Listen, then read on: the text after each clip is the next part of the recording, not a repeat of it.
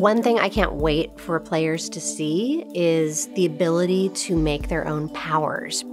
We were excited because it gives you the chance to collect sky gems in the game and then use them to create powers. So you start by unlocking a formula, and then when you have the formula, you can use your sky gems to create the power that's available for that formula. Powers really favor any type of strategy that you want to use on the board, whether you're just like, I want to get in there and blow everything up, or you're more of a puzzle solver and you want to figure out the right way to maximize your score and the way you actually win.